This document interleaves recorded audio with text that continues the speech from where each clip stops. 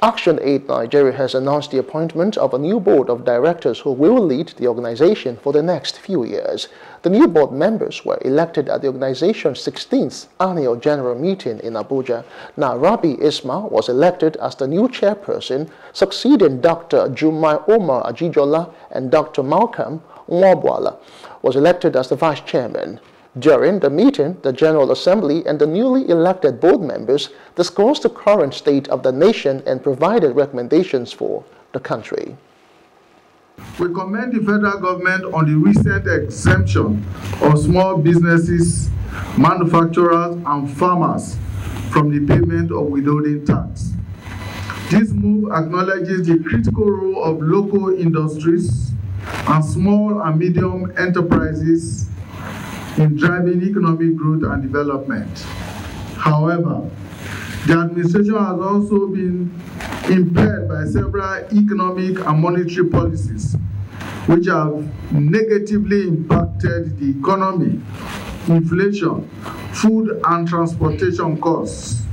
More than emboldened to challenge government to do better than it is doing as far as insecurity in the country is concerned. At the moment, the insecurity in Nigeria is overwhelming. ActionAid has been shouting about this at the top of his voice for several years. And what we have been seeing is a deterioration of the situation, which should not be.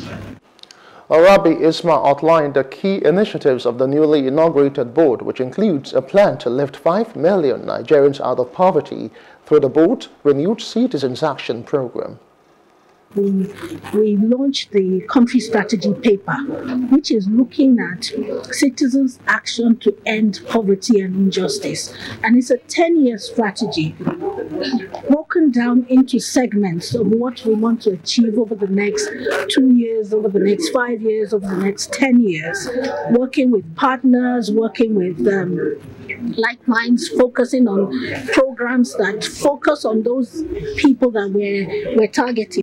It will be very possible for us to convince our stakeholders, governments, politicians, that we should dust up the report of that national conference. We think it is something that is very, very important and will change so many things in this country if those if the recommendations of that report is brought to the fore and considered.